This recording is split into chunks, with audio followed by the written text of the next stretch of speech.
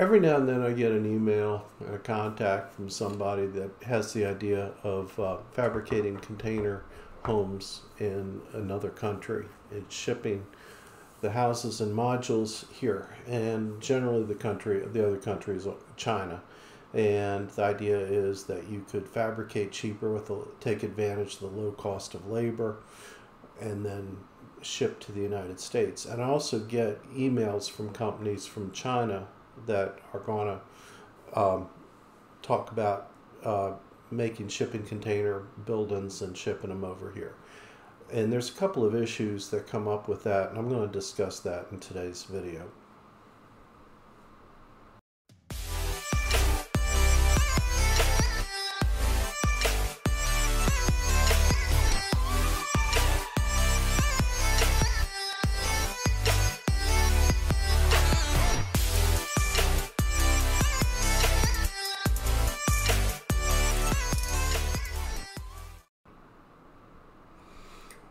All right, let's say you want to fabricate in China or Vietnam or anywhere, Thailand, doesn't matter, India.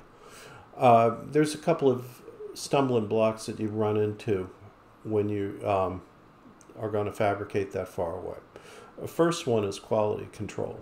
And most states in the United States have what they call modular build-in programs, where if you're fabricating a building off-site far away in another state, usually it has to comply with that state's the state you're putting the building up's modular building regulations.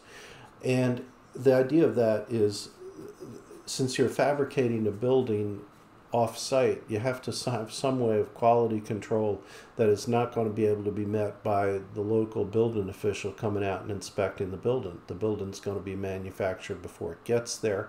So how does a state make sure that it is code compliant?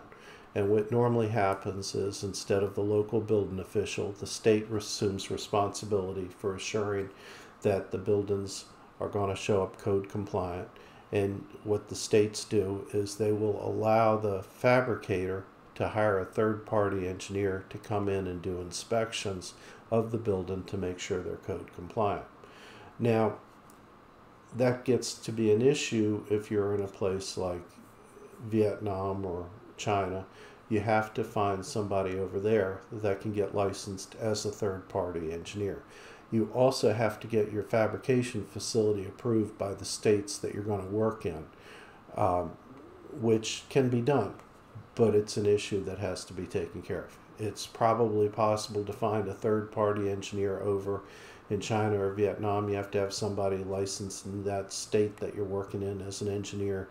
You have to go through, like in Georgia, a procedure to get them accepted as a third-party engineer. It can be done, but it's just one more problem.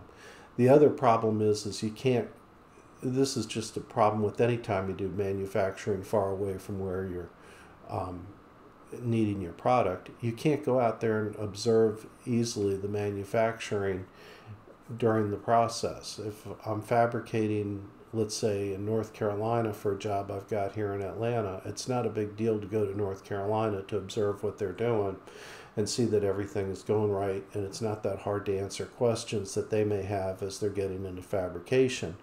All that can be done fairly quickly. If you're doing the fabrication in some province in China, I can't really go over and take a look at it on a regular basis because of the expense and the time.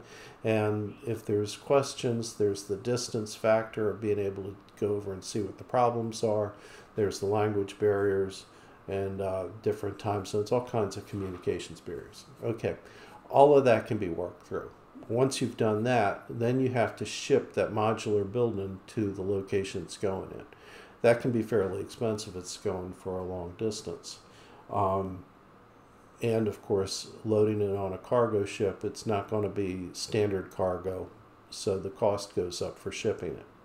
So one of the solutions that people have tried to come up with is take the shipping container, modify it in a location where you take out the doors, take out the windows and that kind of stuff, do all the modifications to the building, and then somehow close up the doors, close up the windows, So this thing now complies as a container again. Now, that becomes a serious problem. And I've been through this on a couple of jobs, and we never did come up with a way to do this on a rational basis that, saved any money. They ended up with the cost just started to go sky high. And let me explain why. Excuse me. The shipping container must comply with ISO 496-1 in order to be accepted for international service. ISO 496-1 has some very tight specifications on how you got to load these containers, and also waterproofing. Waterproofing turns out to be a serious issue, and I'll cover that next. But let's talk about the weight, the stress issues.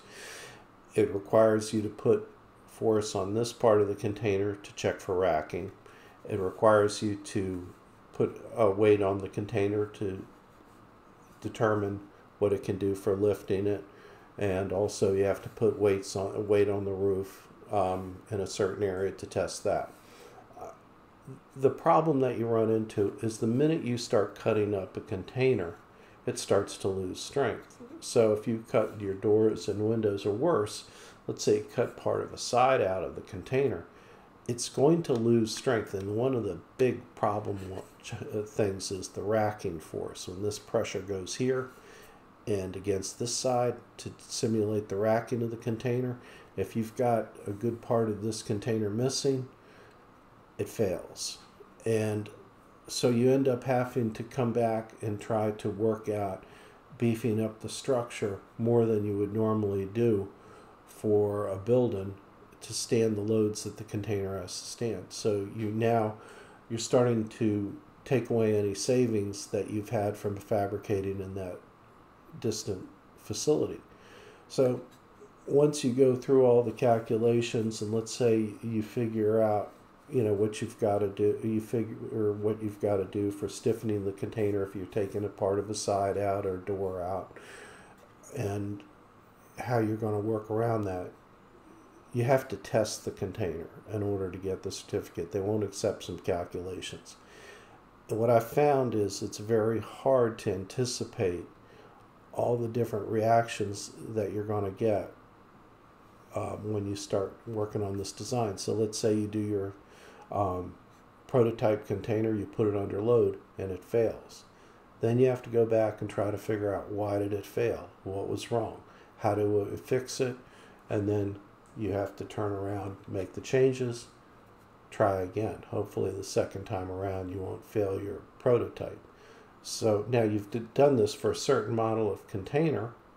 How many times are you going to do this? How many different types of containers are you doing? Like if you've got a house and you've got, let's say you're using, let's say you're making a house out of 6 containers.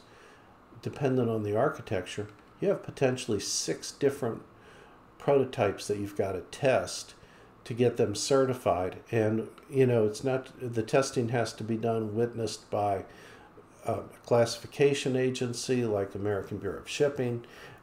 It has to go through a whole protocol, and you're going to have to do that for each each module that you're trying to ship, each different type of module, I should say. Now, other than the issue with the strength, we can work around the strength issue. Container ends up a lot beefier than it would. All right, let's say we work around that. The next issue is the waterproofing. Right now, let's say in this container here, which is a normal 40-foot container, your main issues with waterproofing is right here at the door. And it's a serious issue with, if you take a look at how they work the door, where the openings close, and how they've got them, the gaskets and whatnot in the door to keep it waterproof. You start taking out windows and doors and you put them back in, you've got to come up with some sort of a gasket that can take the water test that's required in ISO 1496-1. And that water test is basically shooting the container with a fire hose. And it's very difficult to meet that water test. Chances are it won't make it at the windows and doors you put in. And by the time you do get it to make it, you're going to come up with a very heavy duty, very strange kind of gasket formation. Again, that's starting to raise the prices up. So by the time you get, again, you do your prototype test, and let's say at the prototype test it fails, you get to go back and redesign the water, or the flashings and the gaskets again. Test again. Is it going to work? And the problem is the part with the waterproofing is not something you can easily do in on the drawing board. You can look at it intuitively, but it's not something you can set up with calculations. The strength of the building, you can get around a lot of it, with finite element analysis and pretty much tie everything down before you test it. But the waterproof test is not an easy one to make it through. And you could end up doing a number of different setups just to try to make that. And there goes your money there. Okay, so you need a lot of money to work this out.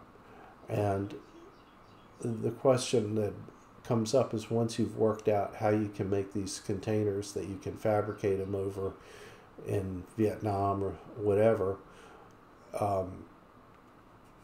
is it going to be worth it? And are you going to be able to sell the same model over and over again? Or are you going to have to keep changing your modules over and over again and have to go through the same nonsense of the design, testing, prototyping, possibly failing in the prototype and retesting until you got it right? It could be very expensive.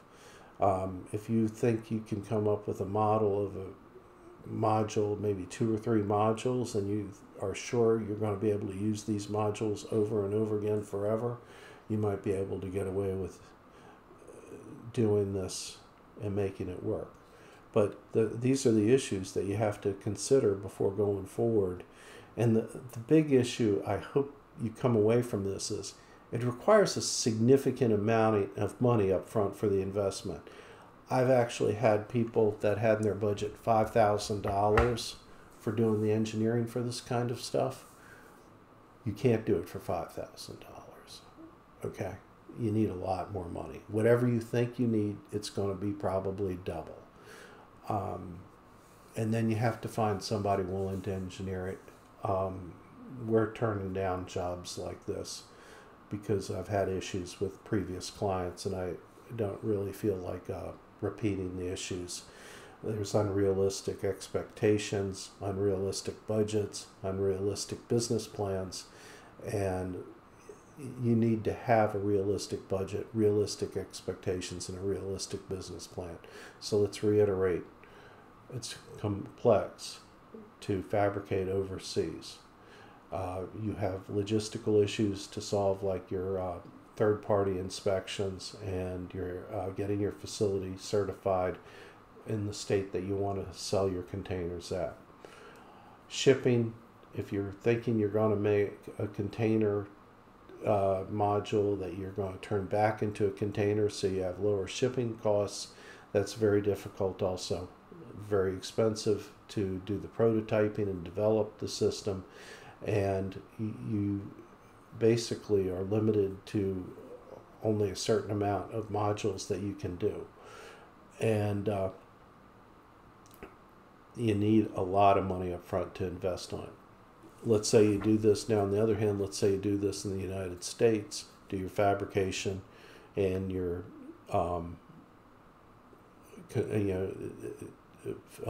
your fabrication and construction completely in the United States. Then you can take the shipping container in any location, any state, find a facility that can do the fabrication, that's got the state certification, do the design, do the fabrication. There's an ICC standard. Oh, I forgot to mention, ICC has a standard for shipping container fabrication facilities. You have to get a evaluation service report and approval of the facility that is going to be another roadblock overseas.